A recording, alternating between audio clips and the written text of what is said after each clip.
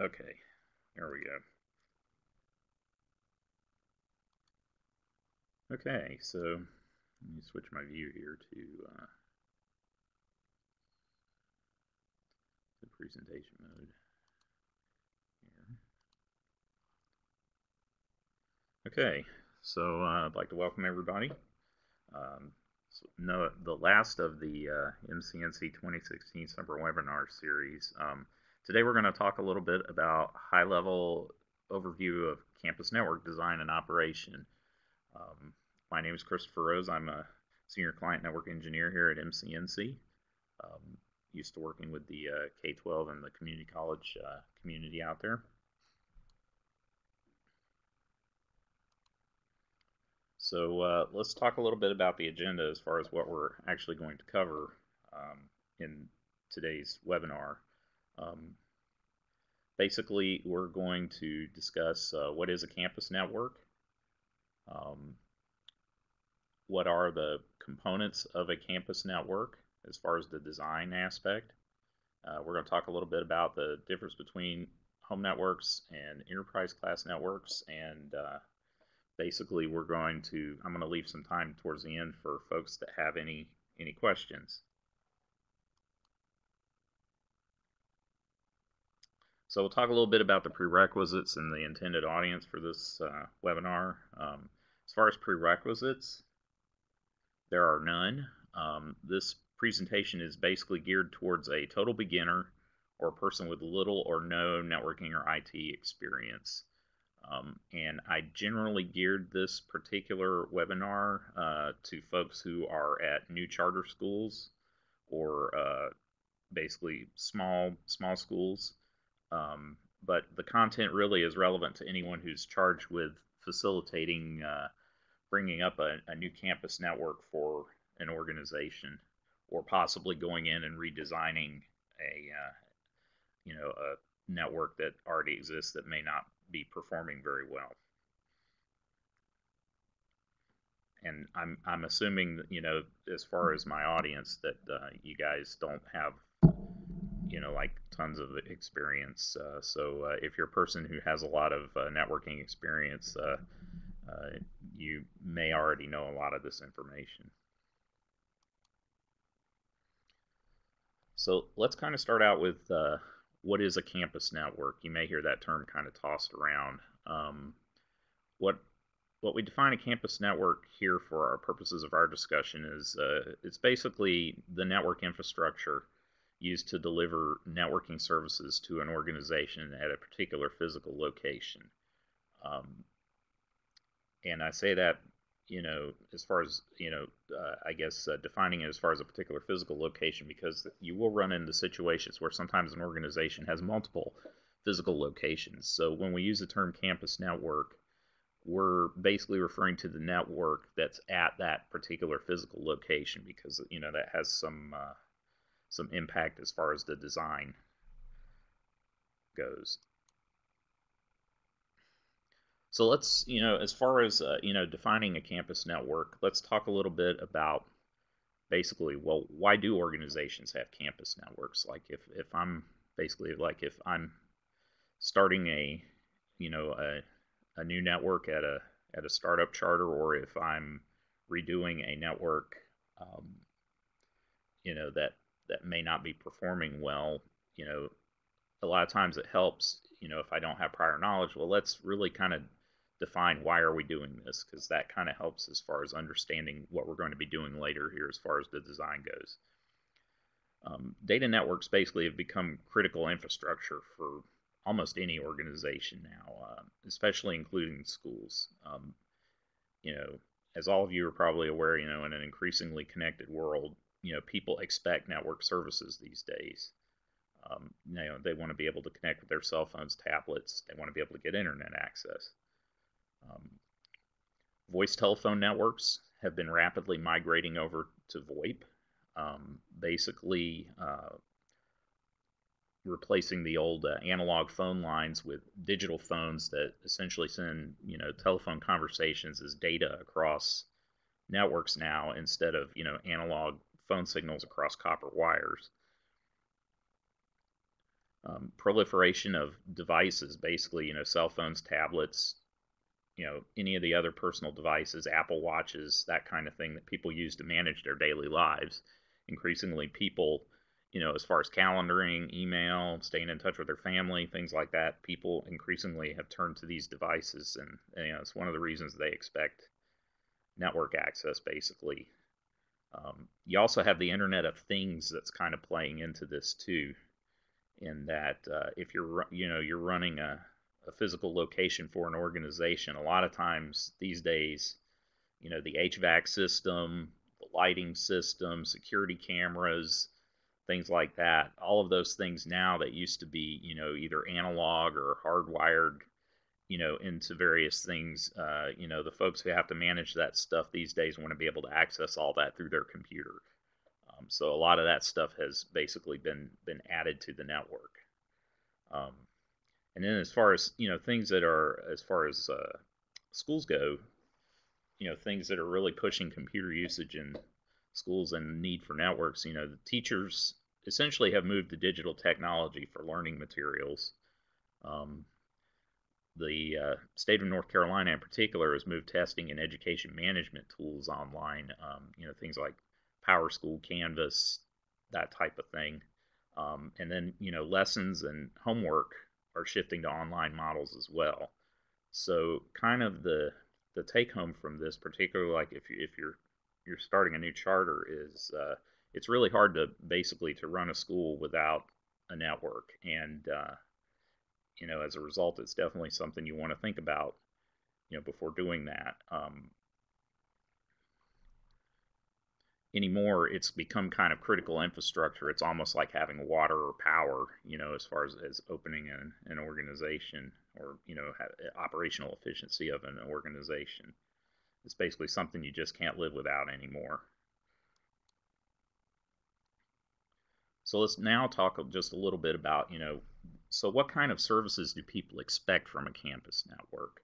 We've talked about why they need it now. So let's talk about, well, what exactly is it people are looking for, as far as a network I have to design for my organization? Well, usually the first thing people start, especially a lot of the engineers start thinking about is, file, print, and scanning services locally. I need to be able to scan documents in. I need to be able to print. I need to be able to store my files somewhere. Um, right after that is internet access. Basically, the internet is the gateway to almost everything now, especially with things moving up to the cloud. People use that for web browsing, email, delivery of cloud services, like if you're using Google Docs or Office 365, Canvas, PowerSchool, all that stuff you need an internet connection for. Increasingly, it's also, these data networks are replacing the old, like cable TV and, other broadcast media. Basically, it's becoming a method for content delivery and streaming media. Examples like Netflix, YouTube, Amazon, Apple TV. The other thing, would be communication services. Those, as I said before, VoIP especially, but even, more than just voice now these days, people want to use the network for video conferencing, holding web meetings where they share their screens and things, kind of like what I'm doing right now. People also want to be able to, if you have local sources like files, or, applications that you have installed locally on your network, people want to be able to get remote access to that from their home. Um, and then lastly, again, building infrastructure. It's that Internet of Things again. The police department want to be able to access the security cameras at your particular office location, or the guys from train or carrier want to be able to monitor the air conditioning system. Your plant engineer people want to be able to know what the temperature in the building, that kind of thing.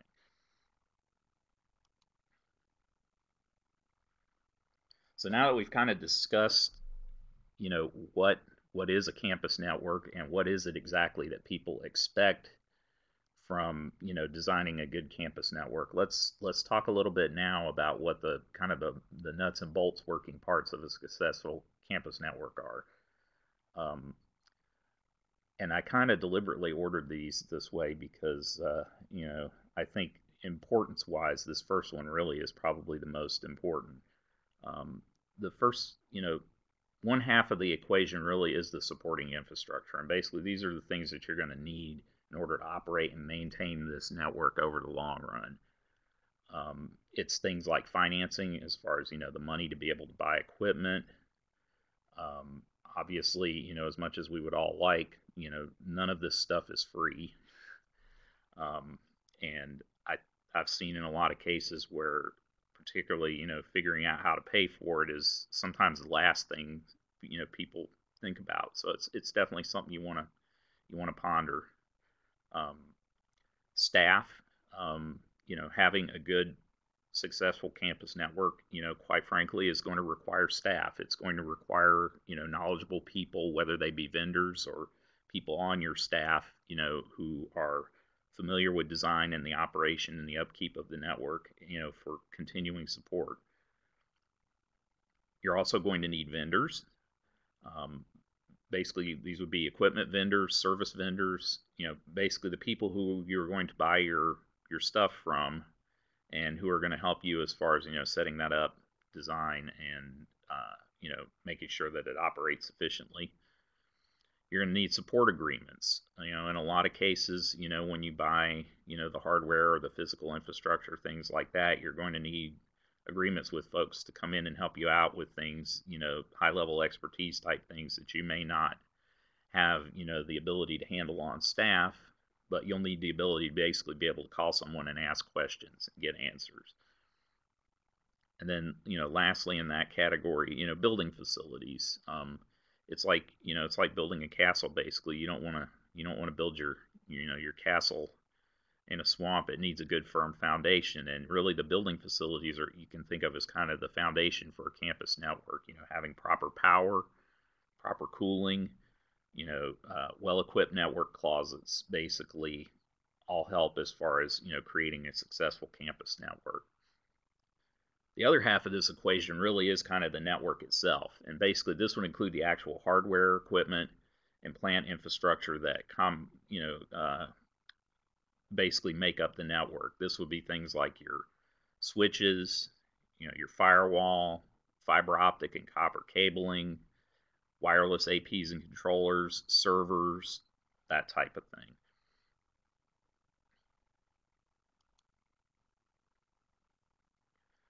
So when we're trying to put all this together, let's think a little bit about what we would consider kind of our areas of primary concern for building a new campus network. You've been tasked with either redesigning an old one or bringing up a new one.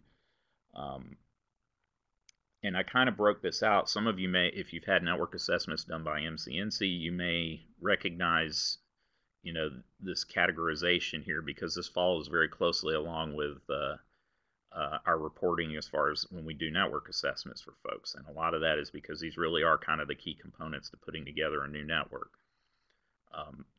The first is basically the actual design of the network. Basically, is it built to best practices, that type of thing. The plant infrastructure, basically it's things like, do I have the proper cabling, power, cooling, things like that. We want to be concerned about security. When we design this, we want to think about things like, how do we protect ourselves from hackers from the internet? How do we keep people from, creating mischief on our local network? How do we keep ourselves from having our data stolen? That kind of thing. And then, lastly, we want to take a look at, operations, administration, and management. Sometimes we'll abbreviate this as OA&M. And basically this covers things like, basically, how am I going to operate this network over the long term? How am I going to take care of it, manage it, and monitor it, so that I know everything's working the way it should.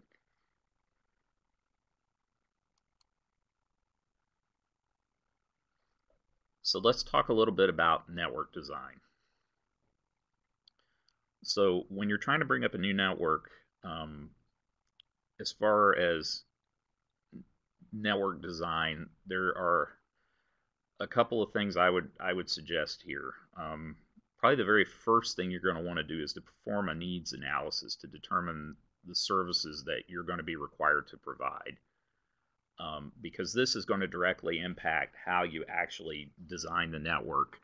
Um, Basically, you want to sit down with the folks who are the stakeholders, as far as in I guess in you guys' cases, this would be like your teachers, your administrative staff, things like that, your board of directors or whatever, and kind of hash out, well, what exactly is it people are looking for as far as what they expect this thing to do, because while we listed a lot of things, it may be in your particular case, well, we're not going to put the security cameras on the network, or, we're not going to, we've still got these old analog phones we're going to use, or we're just going to use cell phones, or, there's a lot of things that go into, um, you know, as far as determining the services provided that, can ultimately save you time and money, because obviously you don't want to expend effort, to offer services that nobody's going to use. This will also help you really kind of think things through before you start actually trying to put things together and make plans to purchase things, that type of thing. Now, as far as the actual computer network design, it should follow basic industry best practices. Almost every major network equipment vendor has best practices guides as far as equipment configuration. And while we don't endorse any particular vendor here at MCNC, we work with all of the network equipment vendors. I can say Cisco probably has the best documentation as far as just architectural best practices and how to configure things and how to kind of design your network. HP also has some good stuff out there as well. I'll provide some links to some of this stuff here a little later in the presentation. So I kind of threw this in there mostly just kind of as an observation I've seen, especially when going to a lot of small networks that are just getting started, or organizations that are just getting started with networking. Basically just want to kind of point out the difference between consumer and enterprise class networking equipment. And what I'm talking about here is, when I talk about consumer networks, basically what I'm talking about is equipment that was designed to be used like in a home. Like APs and routers and things that you'd buy at Walmart, and, little unmanaged switches and things like that. I've seen a lot of folks try to build networks, that, from this type of equipment, with, I would say would be exaggerated expectations as far as the kind of performance they're going to get out of it. Basically, consumer network equipment is designed, consumer networks are designed to serve less than 10 people and have lower reliability and performance expectations. Obviously, your network at home that you watch Netflix on isn't as important as the network in in an organization. And consumer grade equipment is basically designed and priced with this kind of thinking in mind. Enterprise networks, however, are designed to serve hundreds or more people, and as a result, the equipment is a lot more expensive, and the reason why is because the performance expectations are a lot higher and reliability expectations are a lot higher. So as a result of this, enterprise class equipment will typically be a lot more expensive than home grade stuff. I've seen a lot of folks, when they go to build a network, especially if they've never done it before, and they're used to setting up their network at home, when they start taking a look at enterprise class equipment, they get real sticker shock. So I'm just kind of throwing that out there. I know a lot of times, some of you may be justified to, forced to justify why it will require this much money to do that. So I just kind of threw this out there as a way that you could, try to explain this to other folks, who may not understand this difference. So let's talk about the actual campus network design. Current best practice guides from network vendors basically recommend either a 2 or 3 tier, what they will refer to as a collapsed backbone network topology. And all of this is dependent on your network size. For small organizations, it's typically going to be a 2 tier, with a larger organization, a larger campus with multiple buildings, you're typically going to see a three-tier design. The three tiers of this architecture are basically the core, which contains the routing and switching core of the campus network. The reason that these are referred to as collapsed backbone networks are essentially what we've done is we've folded all of the backbone switching and routing into the core. And that's why it's one of the the key components of this architecture. Kind of the middle tier is the distribution tier. Basically, it's going to act as a routing and security gateway between the access and core tiers. This is the one that is typically eliminated from a two-tier type design. Once I finish explaining this here, I'll have a diagram that makes a lot of this more self-evident here. I know if you're like me, diagram makes a huge difference. But the last tier is the access tier. This is actually the tier where everyone's going to be plugging in their devices, where the APs are. Basically, it's how the end user is going to access the network and the services that it provides. As I said before, smaller networks, may only be a core and an access tier.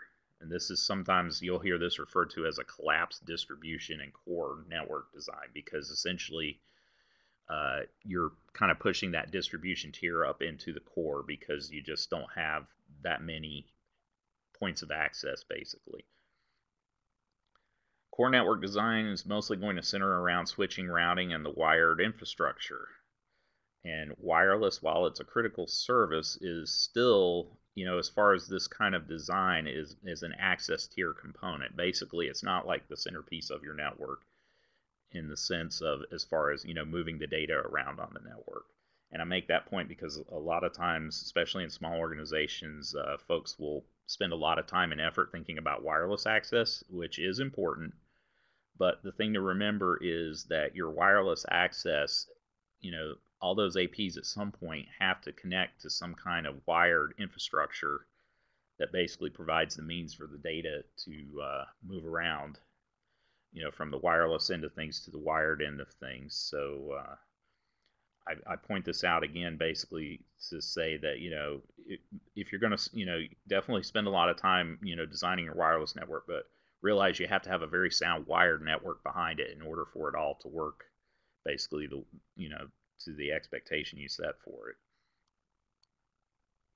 So this is kind of a diagram of that design I was telling you about. As you can see up here at the top, we kind of have our centralized core. Again, this is kind of where we get that notion of a collapsed backbone network, because the backbone here is just contained in the core. And then what you see here is the distribution layer. If you have a campus that has multiple buildings, a lot of times the distribution layer will basically be like the main switch in any given building. If you don't have multiple buildings, again, this is one of the reasons why this tier is one that sometimes you'll see basically removed from that, and sometimes you'll just see these connections from the access layer up here to the core. And then obviously down here we have the access layer with these individual building switches that basically connect all of our end users. And sometimes you'll see these as building IDFs. And I guess a little bit of background, MDF and IDF are kind of old telecommunications terms. MDF means main data frame, and IDF means intermediate data frame. Comes from the way the telcos used to wire their closets. It's kind of carried over into the networking world. So what I did here was I basically took that last diagram and I kind of threw wireless in here on top of this, just to kind of show you how the wireless component of campus network design fits in with what we were just talking about as our three-tier design. As you can see here, the APs are hanging off of the distribution layer, because the folks who are accessing services are going to be interfacing with these APs. It's down here at the access layer. Now, in most cases, with most wireless networks, you have some type of controller.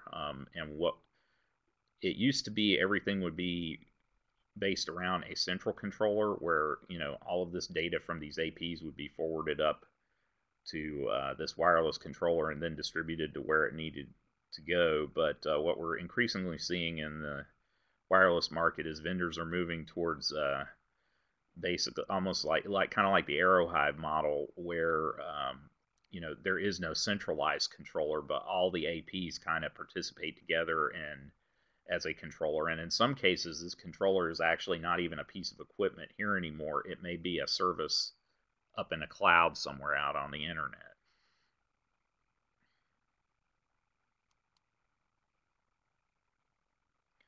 So let's take our three-tier design here and then throw the internet on here.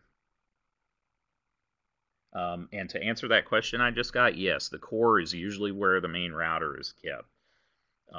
And that's one of the reasons they call it the core. It's kind of the layer 2, layer 3 center of the universe as far as your campus network goes. So what I did here was I put kind of how internet access and the NC-REN service fits into this campus network design here.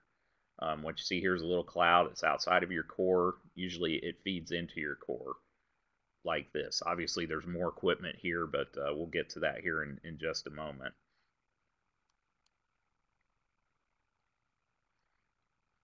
So probably the next thing after the actual network design is you should probably talk a bit about plant infrastructure. Again, these are the things I mentioned before, that it's kind of the important foundation you're going to need to build your network. Obviously, all of these things almost are equally important.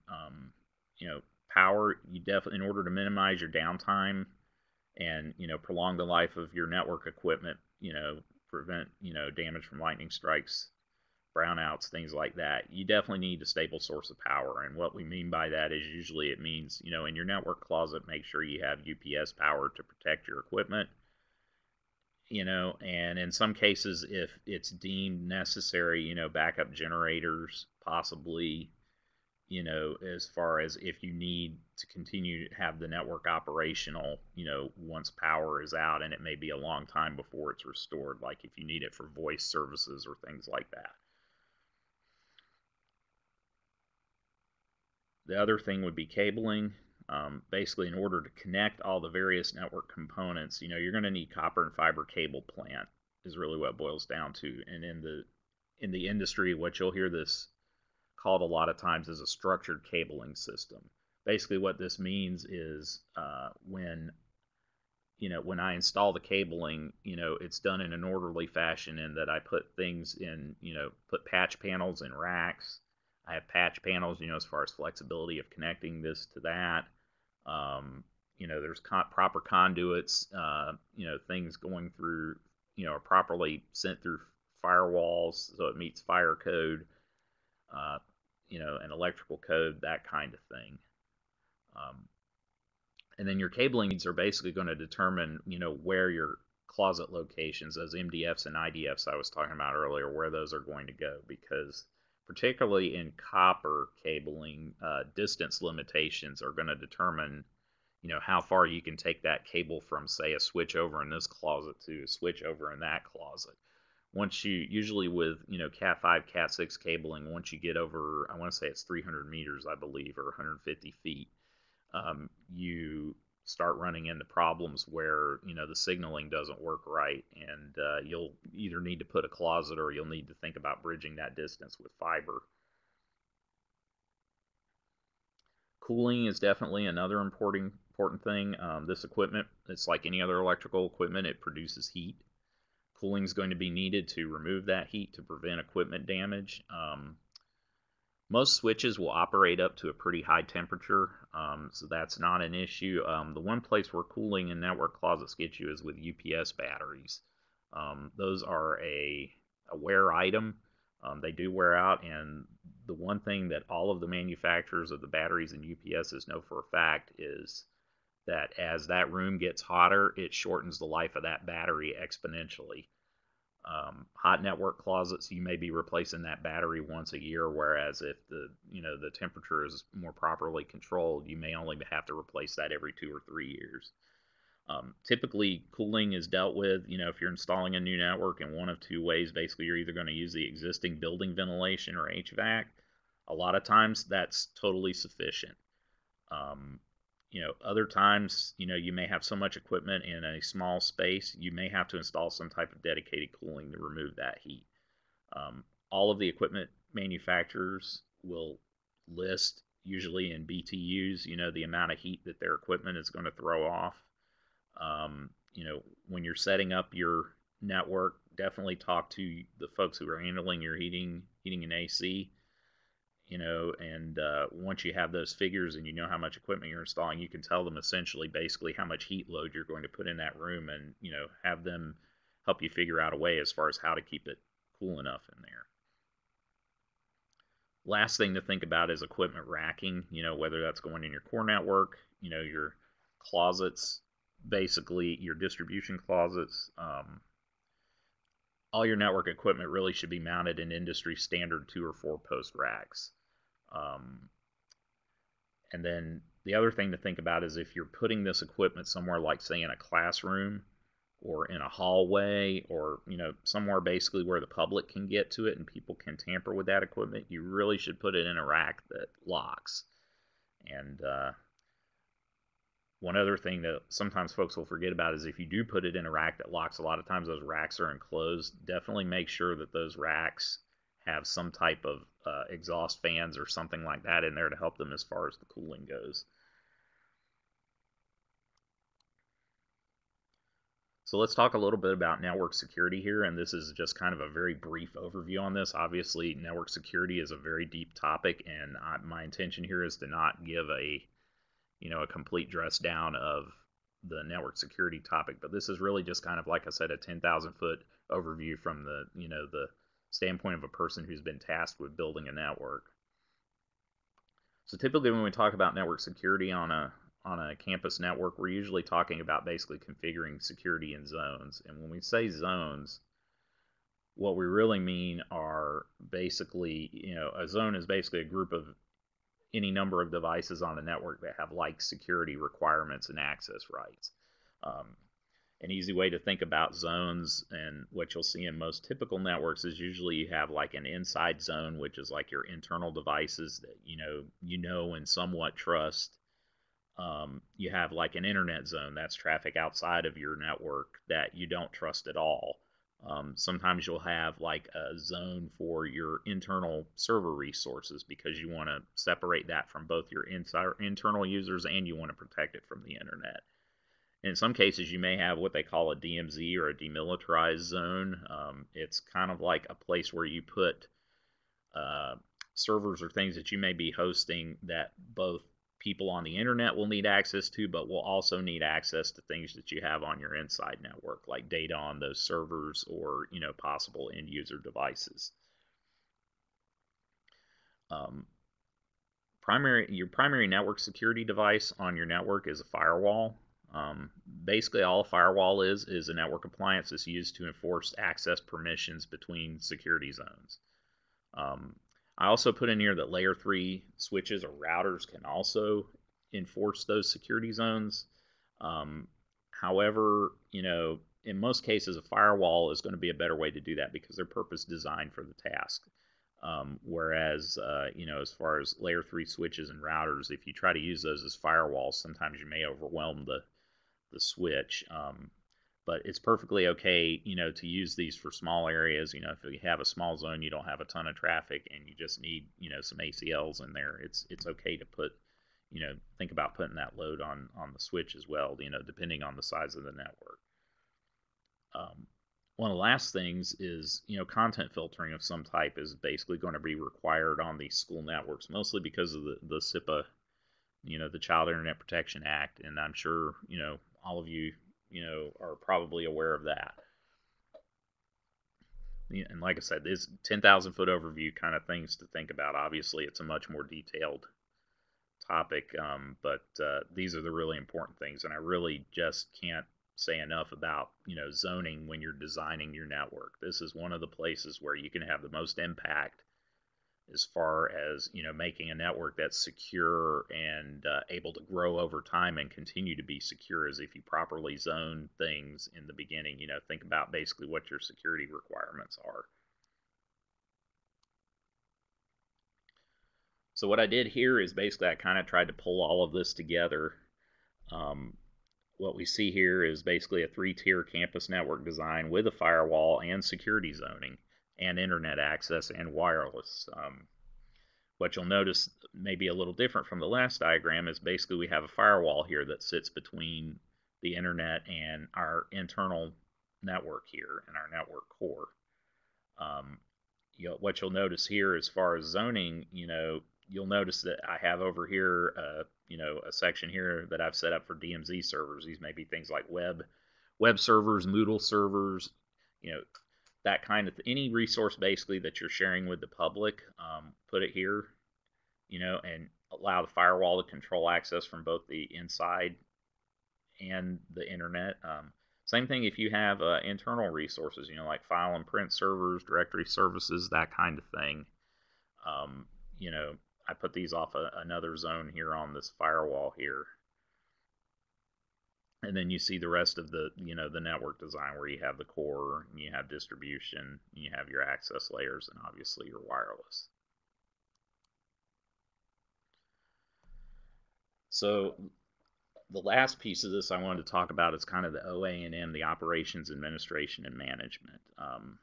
And this is an equally important topic, and this is, one of the ones that I see most often neglected, especially in networks when people are just beginning to kind of get their feet in network design and, trying to bring up a network for a new organization. Basically, all networks are going to require some type of care and feeding. And OA&M functions are basically what help make that network operate efficiently over time and give you the level of reliability and performance that you and your users expect. Basically, these things are going to require the regular attention of a vendor or staff. And I can't point that out enough in that I've seen a lot of times where folks will have staff that may split responsibilities, and in some cases you may be able to do that, but obviously the thing to remember is, depending on, the criticality of the network to, the organizational objectives, in some cases it may require full-time staffing in order to do that. And I know it's expensive, but, it's something to remember. OA&M is usually performed by various, software services or packages, but it also includes procedures and processes. I kind of pointed that out because I know a lot of times people go out and buy some network management platform or bring a vendor in, but a lot of times a lot of the pieces of this part of the network design are just it's workflow things. It's things like who's going to handle doing the backups, who's going to handle taking the end user calls, what's our call list where if we have a problem or this or that or whatever. These are all things you want to try to think about ahead of time instead of having to try to worry about the day that you're having a huge problem. Examples of OA&M type functionality, would include like help desk, who are all my users going to call when they have a problem? Who do I call when, the network has issues? Some type of network up-down monitoring software so I know, ahead of time when something's having an issue. Some type of rudimentary network performance monitoring software, basically let me know how my network's currently operating, so I'll know ahead of time if users are going to start seeing performance issues or if there's a problem I need to look into. Network logging software, as far as syslog servers, things like that, so that you can keep track of all the errors on your network. It helps you correlate things that happen on your network so that when you go to troubleshoot, you can, look at what events happen when and where, and a lot of times that helps you figure out what the problem is. You also have usually software to back up and manage your device configuration so that, like if your firewall dies one day, well, you have a backup of the configuration, so we can just load that on a new piece of hardware and put that in, when we get it. And really, really important here, neglecting operations, administration, and management in your network design can lead to perceivable network reliability issues and put staff in a reactive rather than proactive mode of work. This is one of the things that I see the most often when I do network assessments, particularly for small organizations and their networks, is a lot of times because they don't have OA&M things planned out as part of the network design process. The staff are in a really, kind of fire stomping reactive mode, which can be really exhausting, both mentally and kind of taxes everyone's nerves. And it kind of gives users, the impression that the network isn't really reliable, which isn't something, you want to do. So let's kind of tie all this together here since we're getting close to our ending time here. At least if that phone is, or that clock over there is correct. I think it's a little fast based on my cell phone time here. So efficient and reliable campus networks don't happen by accident. I can't emphasize that enough. They are designed that way. The point I'm trying to make here is really these things require thought. This isn't something that you can, walk into a building, 2 weeks before you're ready to start school or operating, operations for your organization. This is something that really needs to be thought about, from the very beginning, and something that needs to be planned for. I have, in a number of cases, I have helped people basically almost put together kind of like fire sale type networks, because nothing had been planned. Obviously, if you guys are listening to this, then you guys are the guys that, tend to probably want to try to think about these things beforehand.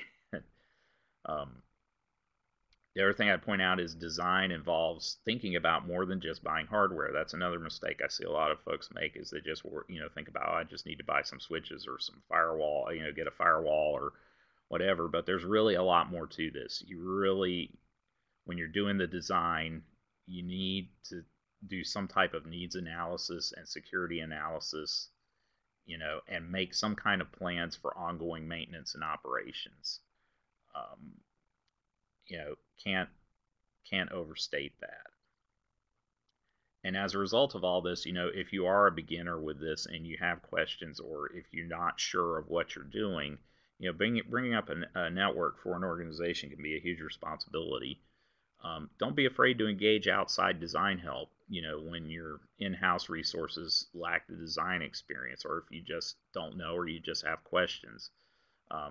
Folks like us here at MCNC, are freely available here to help you. We like doing this kind of thing with customers.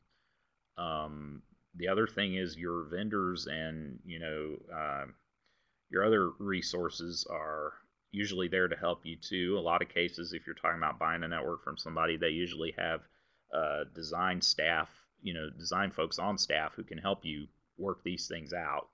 And if you know all of these kind of pieces before you start talking to them, you'll find it's a much easier experience, because you'll know exactly what they're going to be asking you about, before you go in to talk to them.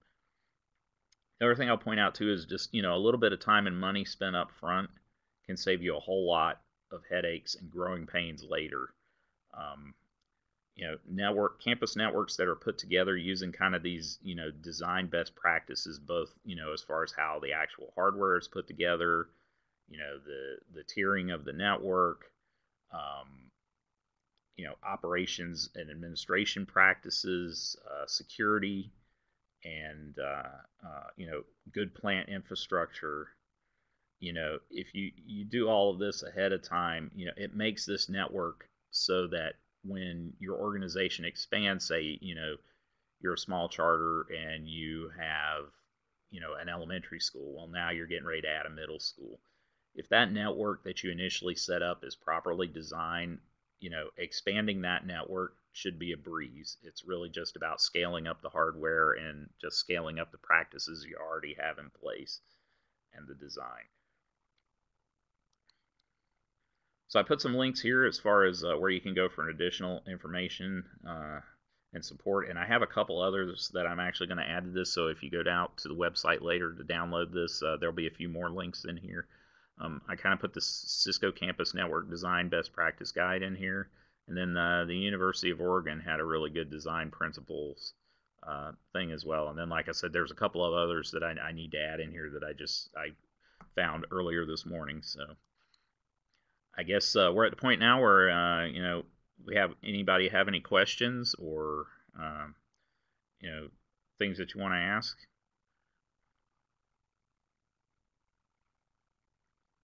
I think I'm going to have to unshare my screen here just so I can take a look here.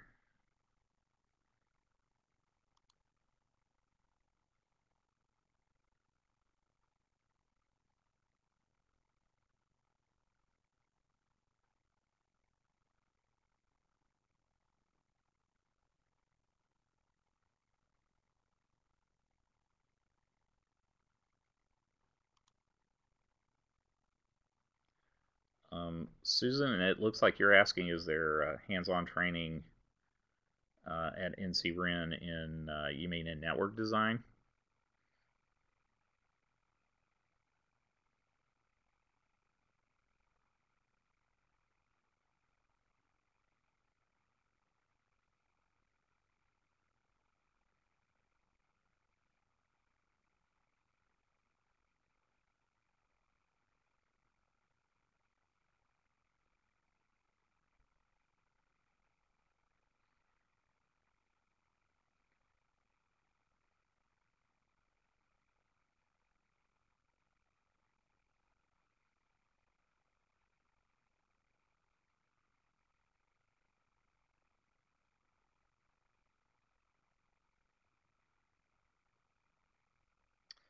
Yes. So Susan's asking here about training for Wi-Fi training in September for charter schools. As I heard yesterday, that is actually coming. I am not sure personally of the details here, but I will hunt that down and get that information for you, Susan, or if anyone else is interested in that.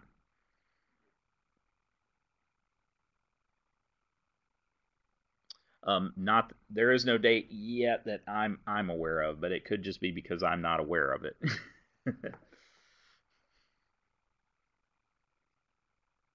Okay, I will. Let me have you guys shoot me your email addresses here, Susan and Greg, and I'll make sure that I get that information over to you here.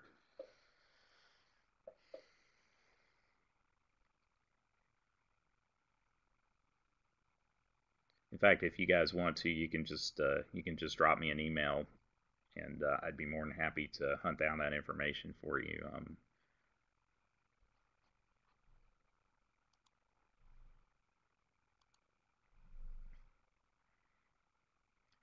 Any other questions, comments? I guess the one thing I forgot to kind of put up here is this your feedback is important.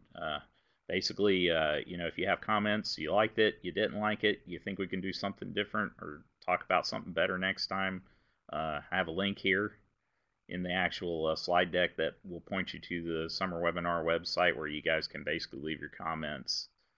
And we do read all of this feedback and we try to incorporate this as far as making changes and obviously trying to keep these things interesting and relevant as far as what you guys are looking for. So I guess if there are no other questions, then I will go. Although it looks like I got somebody typing here, so I'll give Susan just a second here.